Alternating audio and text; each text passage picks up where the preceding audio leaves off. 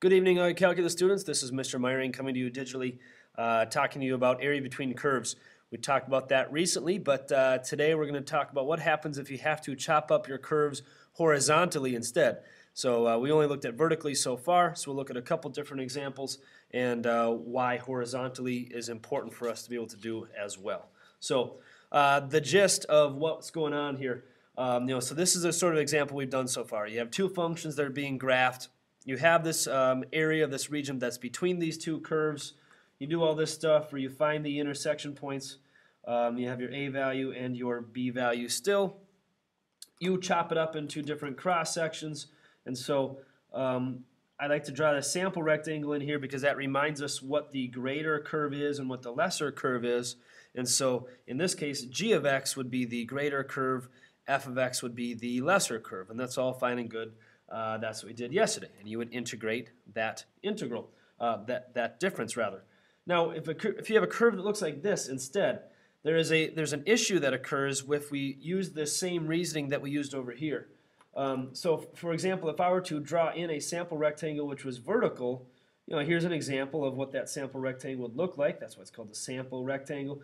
You shade it in and say, all right, well, where exactly is this value and that value? Because you still have the greater, which is the top part, minus the lesser, but there's one x value there. Right? There's one x value, and that gives us two different y values, and that's no good because you have, as I look at this top part and this bottom part is created by this same curve over here.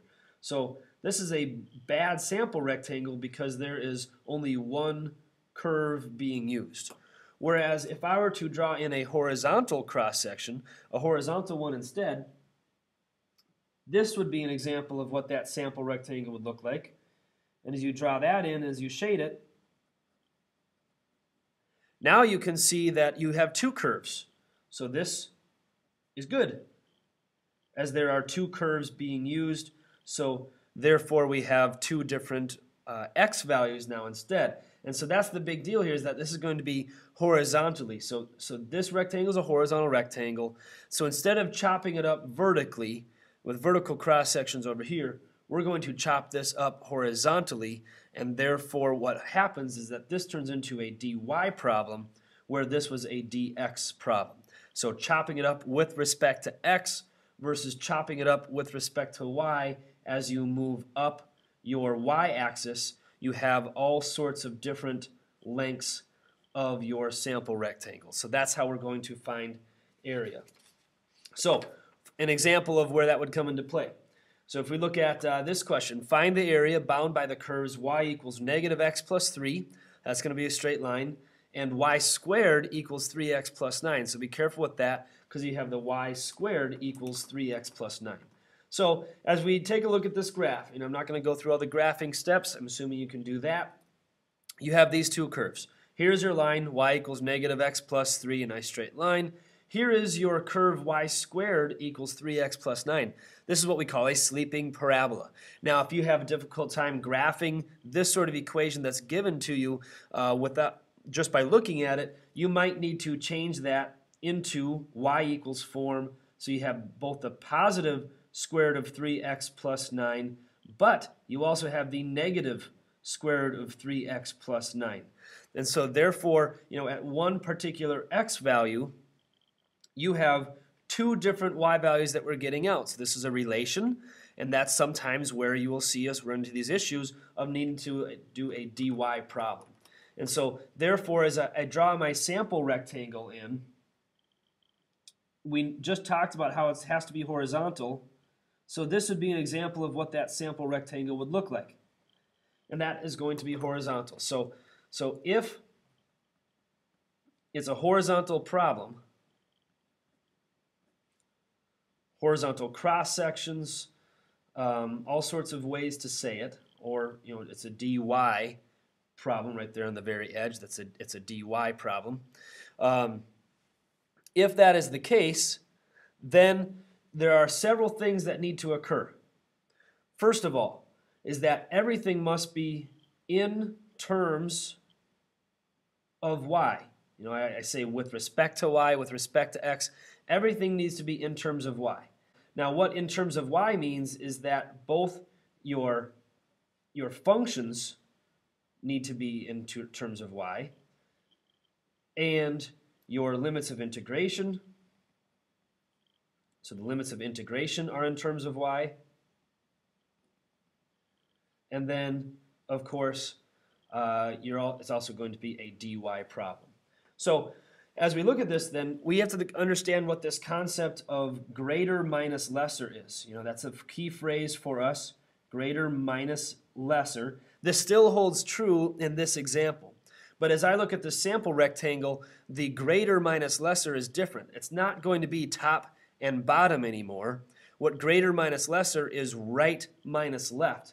So over here is where the greater is, and this is where my lesser is, right? So greater minus lesser is going to be a key point for us here too, but now it's just that it's horizontal. I like to think of it as, before if I was doing a vertical cross section, the thing up top was greatest because it has the greatest y value.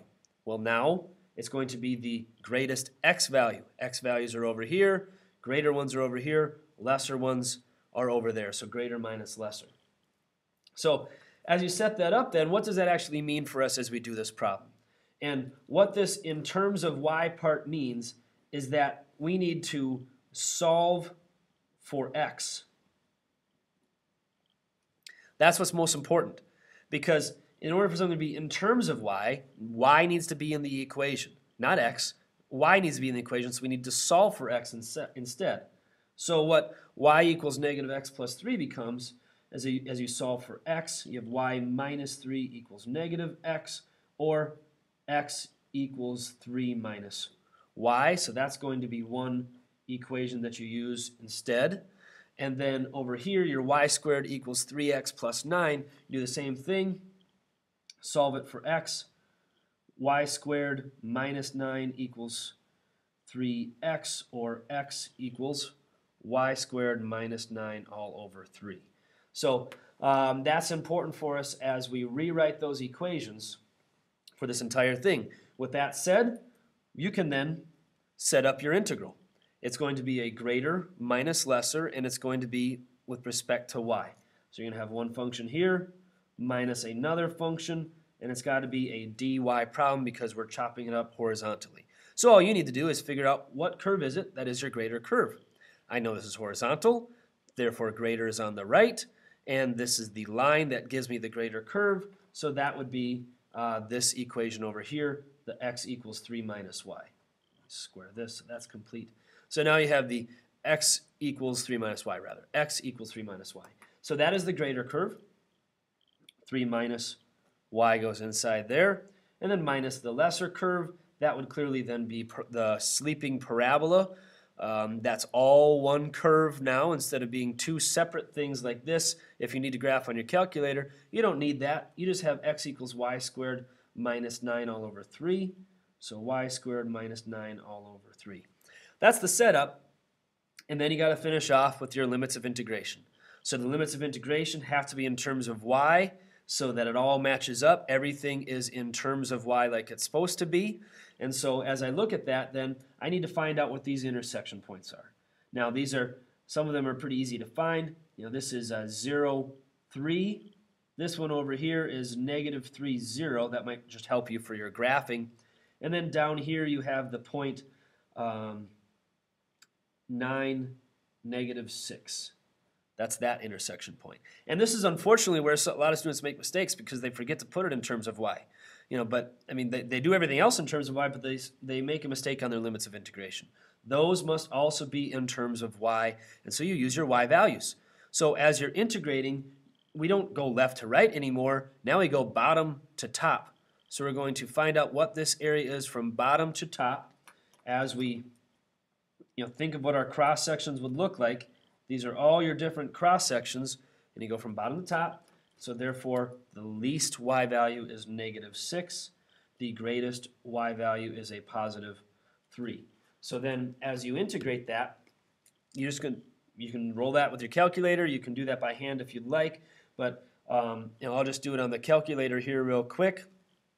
The same thing that we did before works now. So you can do your math 9 to get your equation for your integral. Now we're going to enter in -6 and a +3. And here's where we enter our functions. So we're going to do 3 minus y, but you don't, in your calculator, I mean, in this home screen has no idea what x and y are. It's just a variable. So we can still use x. It's just easier than typing alpha y the entire time. So 3 minus x, that's the first function, minus your second function, which is y squared minus 9. So I'm going to put x squared minus 9. I know that sounds a little confusing, but to the calculator, again, it's just a variable. It doesn't matter. And then I'm going to divide that by 3. So I have x squared minus 9 divided by 3. And then instead of putting a dy, that's where we put the dx. Remember, I talked about how this variable here that you enter tells the calculator what variable you're integrating with respect to. And so, like I said, the x or y, it doesn't matter. You could put a z, a q, or a p here as long as all the other variables in this thing were all the same variable, same thing as what you put there. So as you hit enter, you get 40.5. And so the area between these two curves is in 40.5. It's a horizontal cross section. Because of the way you were asked to chop it up, you knew that chopping it up here is not a good idea. Greater minus lesser still holds true, and you just have to set up your integral accordingly and use your calculator to evaluate. So hopefully that helped you see a little bit of where the horizontal cross sections come from and also how to apply that. Thank you.